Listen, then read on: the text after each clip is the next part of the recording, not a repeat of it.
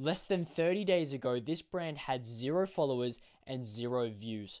And now, 30 days later, this brand has now amassed more than 800,000 views. Yes, that's only in the last 30 days. This is a clothing brand page called Rio Bravo, and the brand owner behind its name is Justin. Justin and I started working on his brand from the startup phase. And today on this viral video breakdown, I'm going to be showing you exactly what we did in order to get these kind of results for Justin and his clothing brand social media page.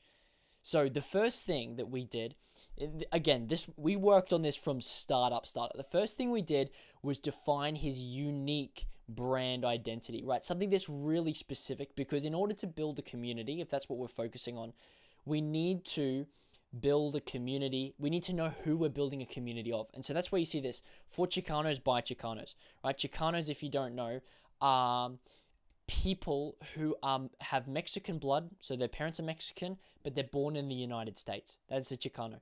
And so Justin himself is a Chicano. And so we decided that we're going to make his brand, Rio Bravo, about Chicanos and about, showing Chicano content. And so one of the ways we broke that down was entertainment content through memes, right? So I'm going to show you this one video in particular. It has now got nearly 400,000 views, exactly 392,000 views. Let's watch it together, and then we're going to talk about it.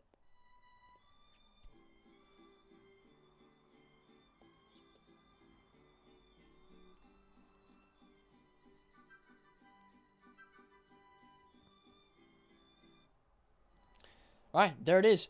It's a meme, everybody. Revolutionary. You go like, man, this is a clothing brand posting this. We're going to get into why, but I'm going to break this down. So first, just to understand it, POV, when you buy horchata and it wasn't good at all. Horchata is like a rice milk-based drink. It's quite popular in Mexico. I've never tried it. I would love to. But, what is playing on is a relatability, right? Because the whole idea, like, just to be the guy that explains the joke, forgive me. The whole idea is that the horchata wasn't good, and this is something that's quite relatable to, I'm sure, Chicanos, people that are in the United States, especially if, like, white people in the United States are making this traditionally Hispanic or Latin or Latin drink. And so it's a relatable experience, I'm sure, for many Chicanos, and for that reason, that's the main reason. It's the idea behind the reel that has made it blow up as much as it has. And the other thing about it is that the topic of the video itself prompts people to make a comment, right? And the thing is with comments on Instagram, TikTok, social media, wherever you're posting your stuff, is that it boosts, like, the more engagement that is being made, even if it's negative comments, Instagram reads that as people want to see this because it's prompting people to be active and engaged, and that's exactly what Instagram wants. So if you can create a piece of content that prompts people to comment, well, that's fantastic, and that, like, you should absolutely do that. Like, look at this now. I was so heartbroken when I got a quesadilla de asada for lunch. Tell me why they turned ground beef. Like, I was feeling so tight. So anyway, you get the point. Like, people are commenting on this because of the topic. It prompts you. Like, it's not like, hey, leave a comment. It's not like literal like that. But you watch this, and it, if you can relate with this, it prompts you to talk about it.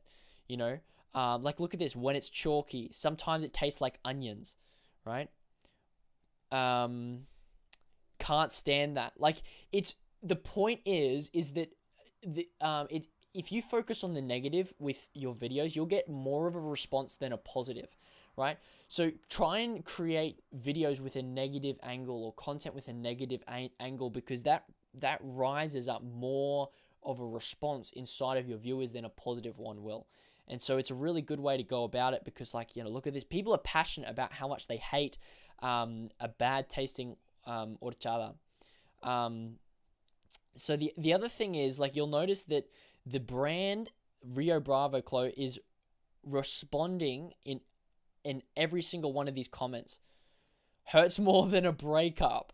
Like, what he's doing is he's like double or tripling the engagement simply because he just leaves a comment on every single comment. Like he replies to every single comment, and that's part of the reason why this is done so well. He's boosting the engagement by telling Instagram, hey, like instead of just 100 comments, he's now got 200-300, and how many is it?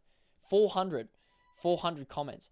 Like this is massive. And like one thing like you can do is, if you want to take this a step further, is ask them a question to create almost like a forum, like many replies. So if someone posts something and then you ask them a question, what you're doing is they'll reply and then you reply back to them, and now you have a conversation in the comments section. And instead of just one person commenting, you have hundreds and hundreds of people commenting. And yeah, like that's amazing. The other thing you should know, visual hook and text hook. So the text hook is here up the top, POV when you buy horchata and it wasn't good at all. All right, that's the text hook. Again, I already mentioned the fact that it's relatable. You also have a couple of visual hooks here. Like first, the first visual hook is these broken hearts, right? These broken heart emojis, and it's kind of simple. But the reason why that works is because I don't even have to read the text to realize this is something that might break my heart. So maybe I care about this because that's the stuff that, most love songs are about heartbreak more than they are about relationships going well. Why? Because we're interested in the negative side of things, and that prompts more emotion than a positive. And so it piques our interest when we see the broken hearts. And the other thing is, the other visual hook is this man here. Like, we'll decide in the first 2 seconds whether we'll watch it.